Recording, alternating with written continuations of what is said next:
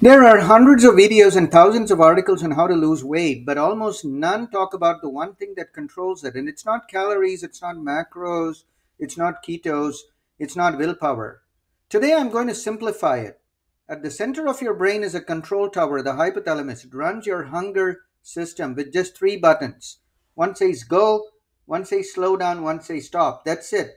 Beautifully simple and perfectly designed and tuned, which is why animals never grow fat. Ever seen a fat gazelle or an obese zebra? No, because their systems work beautifully. But we humans, we override it. So, how does it work?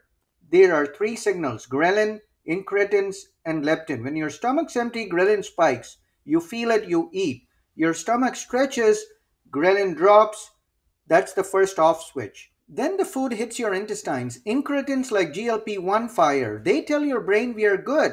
They quiet cravings, no snacking.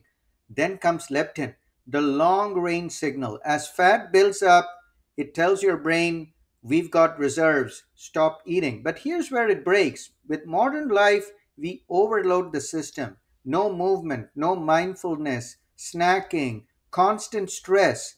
This leads to the brain not listening. The signals fade and the buttons jam, and you keep eating. Your stomach stretches more, ghrelin spikes harder, you crave sugar, and you need more food to feel full.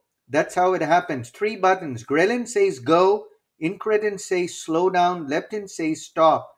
You mess with those, you gain weight. Simple. What's the fix? That's next.